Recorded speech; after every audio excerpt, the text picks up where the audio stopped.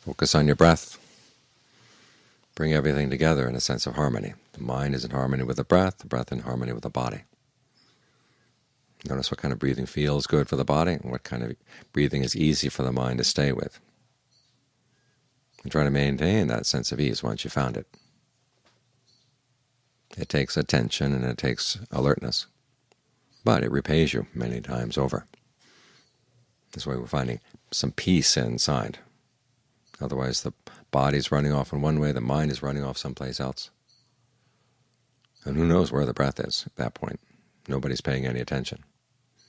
And sometimes the mind is not just running off in one direction, it's running off in many directions all at once. So you've got to bring things together if they're going to learn how to get along together, to develop this sense of peace inside.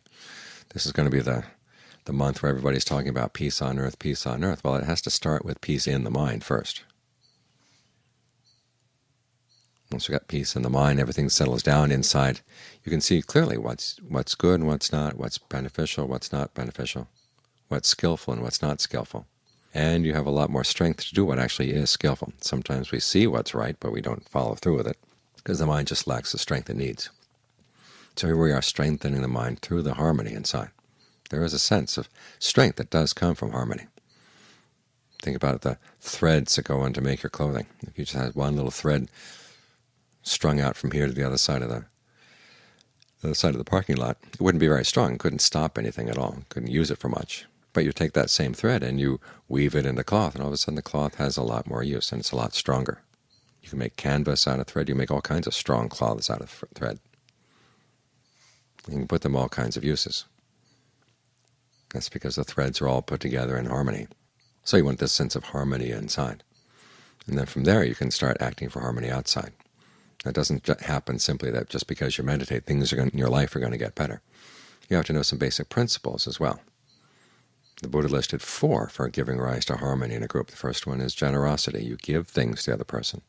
Give material things, give your time, give your attention, give your forgiveness. For some reason that last one seems to be the hardest.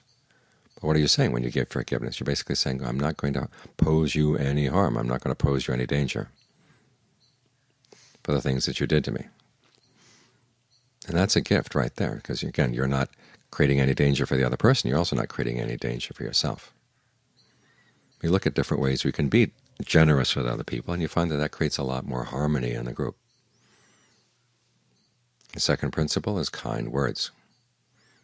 When you speak with one another, speak with respect, speak with gentleness. If there are some harsh things or some unpleasant things you have to say, we learn how to say them in the right way. Find the right time, find the right place, choose the right words to show that you're respecting the other person.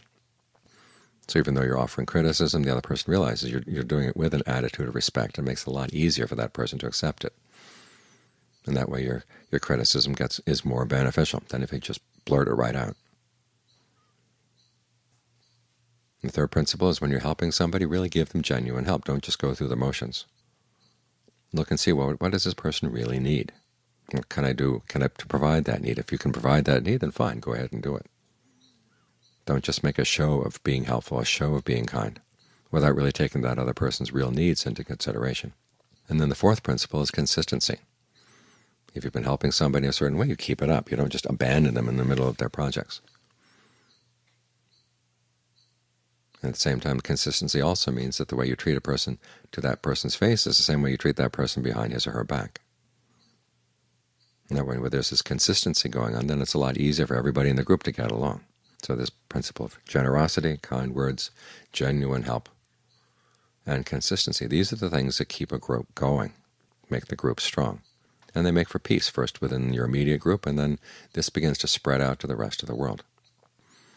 So when they're talking about peace on earth, remember, peace on earth starts with peace in the mind. And then it spreads out through peace in your actions, peace in your words. In other words, it has to come from here, right inside. If you sit around waiting for it to come from outside, well, what's going to happen? Some days you're going to see all kinds of wars coming over the horizon. If everybody takes that attitude, people are not going to be able to get along at all.